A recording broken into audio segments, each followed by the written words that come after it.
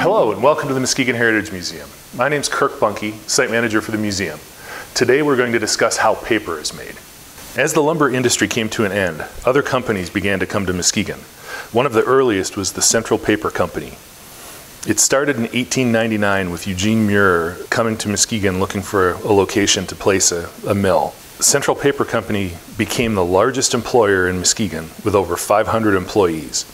The 4 paper mills produced brown and white paper, gift wrap, and embossed papers.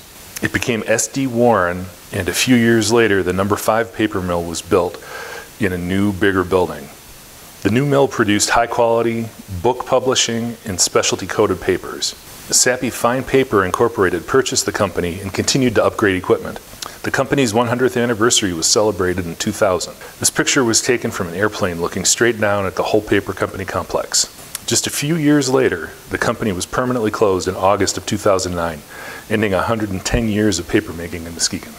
Paper is made from wood. Logs are placed into a drum to remove the bark, and then the logs are cut into chips and processed in a large tank with lots of water and high heat. This turns the wood chips into small fibers called pulp. The pulp and water, then called slurry, is poured onto the paper making machine. The water is pressed out and the fibers are pressed together, making paper. Hi, my name is Ann. I'm a volunteer at the Muskegon Heritage Museum, and now we're going to talk about making paper by hand. It's very similar to making it with the big paper making machines called paper mills. So we're ready to begin. First, we need to make pulp. And to do that, we need a kitchen blender with some water in it and some scraps of paper. Take the scraps of paper, tear them up, put them in the blender, put the lid on it, and blend for about 2 minutes or a little more. When you're done, it will look like this. This is the pulp. Now, if you want to do it ahead of time, you can fill several bags, make several batches, put them in a little bag. You may want to drain a little of the water out so that it's not quite so full. To make paper, we need a tub of water, and you need a mold. This is the size the paper will be. We need something to collect the pulp onto, which we're using this screen. It's a very fine mesh screen. So we'll put that on the back of the mold. And then we use just a grid, it's plastic, just to give it some strength. And put the straps on so that it's firmly attached. And this is what you have. This is where we're putting the pulp to make the paper. This goes into the water. And then we're going to take the pulp and put it into this section in the mold.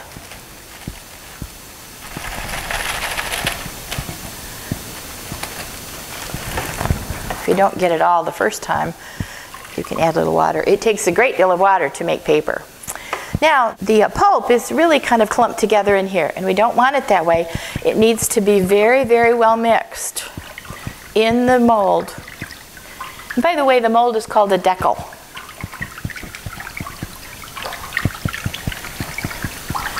And you mix and mix until it's really smooth and well mixed.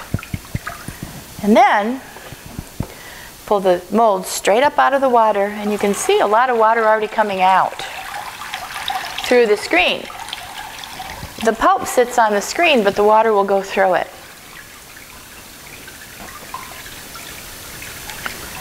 And if you want to take a peek in the mold, I can tip it a little bit, and you can look and see that the pulp is in there.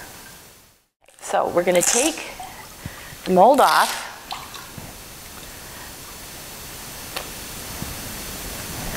And there's our pulp. But look how thick it is. It has a lot of water in it still. So the rest of our job, the rest of the process, is to remove the water and push those fibers tightly together to make a nice thin sheet of paper. To do that, we put the screen here, and then we put just a small piece of window screen on top, so that as we use our sponge to get the water out, the pulp isn't sticking to our sponge. Now here we have a dry sponge, and we're going to start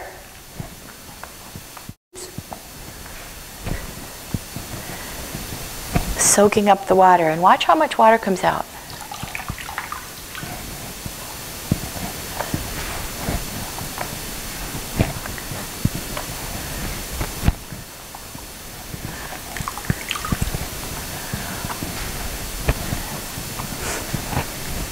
We have to do this for quite some time to make sure that all the water's out. You see, there's still water in there.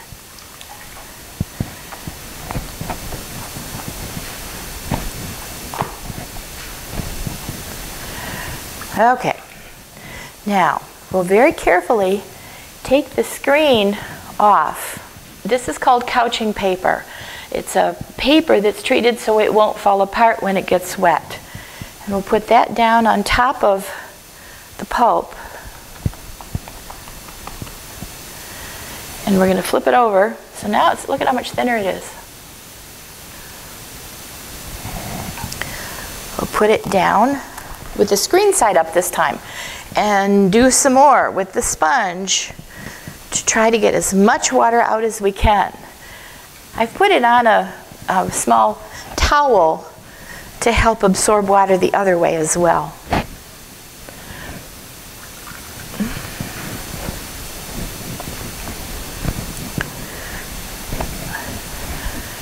All right, now we're going to very, very carefully peel off the screen that we used first, and we're going to take another piece of couching paper and put it on top. So what we have now is a sandwich. We're going to use this piece of wood, and we're going to press down on the sandwich with our paper in the middle. Don't rub it, but push to squeeze any more water out that we can get out. It's still going to be wet, but we'll squeeze out as much as we can. All right, so here's our sandwich. We have two pieces of couching paper and our new paper in the center. So first thing is to peel off one piece of the couching paper very gently. If it doesn't peel off easily, go back and use this again.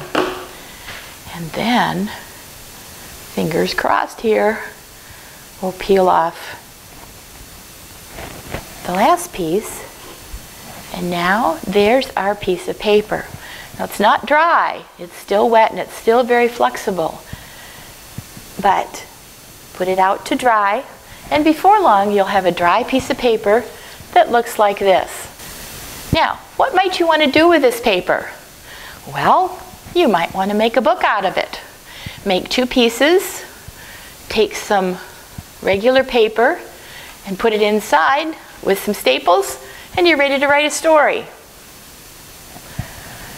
You might want to make some note cards or birthday cards or holiday cards. It's a single piece of paper folded in half with a plain piece of paper to write on inside. And you can use the magic marker on the outside. Or you might want to create paper with stuff in it. You need to do this when the paper and the pulp is in the water. You can put in glitter. You can put in little pieces of plants, little flower petals, or you can put seeds in this, wildflower seeds. Then when you give this as a gift, tell the person that you're giving it to plant this sheet of paper, and it will grow. You'll have flowers growing out of it. So there are lots of things to do with handmade paper. It's a lot of fun. You can make it in lots of different choices. So thanks for being here today. Thanks for joining us, and we hope that we'll see you again soon.